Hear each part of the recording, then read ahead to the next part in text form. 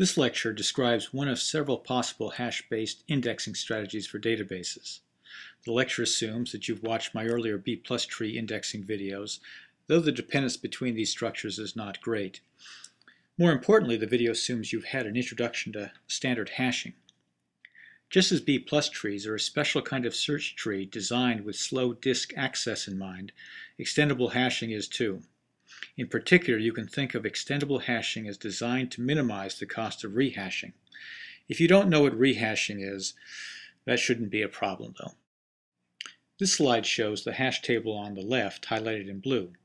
The bins or buckets to the right are formatted much like B+ tree leaves. Each bin contains search keys together with associated information indicated by asterisks. Just as the roots of a B+ tree are typically stored in main memory, while the rest of the nodes are stored on disk, the hash table, in this case, is stored in main memory as well, and the bins are stored on disk. As indicated in the top left, I assume the hash function simply returns the key being hashed, though this is just for an example. It's a terrible hash function in general. The locations of an extensible hash table correspond to the least significant bits of the binary representation of the search keys. In this example, it is the two least significant bits. The fact that we distinguish keys by the two least significant bits is indicated by the global depth of 2, as shown at the top of the hash table. You can verify that the decimal 12 would hash to location 00, and therefore the first or top bin, while 5 hashes to 01, with a pointer to the second or middle bin. Notice that decimal 15 hashes to 11, which also points to the second or middle bin. Finally, in the bottom bin, you'll see a decimal 10, which in binary coincidentally ends in 10. Over each bin, you'll see what is called the local depth of the bin. The top bin has a local depth of 2, as does the bottom bin. The middle bin has a local depth of 1. The local depth of a bin indicates the number of least significant bits shared by all bin members. So all keys in the top bin agree in the two low-order bits, 00 in this case. No surprise here given what we just summarized about how we hash to each bin. The interesting case is the middle bin, with a local depth of 1. All these bin members share the single low-order bit. All are odd in this case. It is because the local depth of the middle bin is less than the global depth that there are 2 pointers to the middle bin. Both keys that end in 01 and those that end in 11 hash to the bin that contains all and only keys that end in a single one. We'll see the significance of this shortly. Suppose we want to insert an 18. It hashes to 18 using our stupid hash function, and the binary representation of 18 ends in 10. This takes us to the bottom bin in the slide. There is room in this bin, so we place 18 and its associated information there.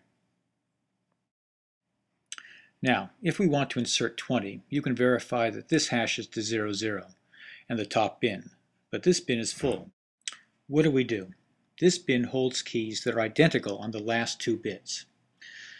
So, if we split this bin and repartition the keys based on commonality along the 3 low-order bits, we can hope to distinguish these keys. The keys that were in the 00 bin of the earlier table are now split across 2 bins, one of which is the reused original bin highlighted in blue and pointed at by the 000 location of the new hash table. The other bin is dynamically allocated and pointed at by the 100 location of this new hash table. Because 2 bins are now distinguished by 3 bits, we must double the hash table to 8 locations as well, with a global depth of 3. Note that except for the bins that resulted in the split, all other bins remain unchanged and have local depths less than the global depth. But now each of these other bins have twice the number of pointers to them than they did previously. Now let's consider inserting a 7 followed by a 21. You might take a moment to decide where these should go.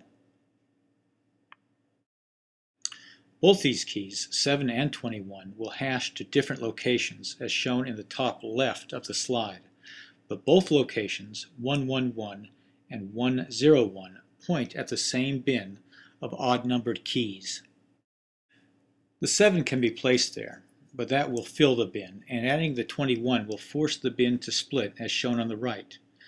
Notice that in this case, however, because the local depth was less than the global depth, the hash table need not be doubled, but we simply must update pointers now to two different bins, one holding the odd keys ending in 01 and the other holding the odd keys ending in 11.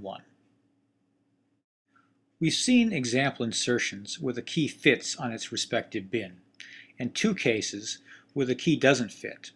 If the local depth is less than the global depth, we must simply split the full bin, redistribute the keys, and update pointers.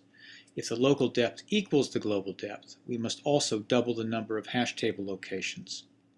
It should be evident by now that a bin's local depth will never exceed the hash table's global depth. Here is yet another problem. Insert a 28 followed by a 44 and restart the video when you think you have it or want some help. You need not draw the entirety of the new table, which might become pretty complicated. Go ahead and pause the video now if you want. Both 28 and 44 hash to the same location, exceeding the corresponding bin's capacity, so the bin must be split and the hash table doubled in size. Pause in order to draw the two bins that result from the split, and otherwise complete the insertions. The figure on the right shows the two bins resulting from the split. And this shows the final result after inserting 28 and 44 with all pointers updated. Here is the final problem. Take time to insert 6 followed by 33, restarting the video when ready. The bottom left shows the result after inserting 6. The rightmost hash table is the result after inserting the 33. As with B+ trees, there is much we haven't described, such as deletion and bulk loading, but nonetheless you now have enough to appreciate what happens under the hood of hash-based indexing schemes.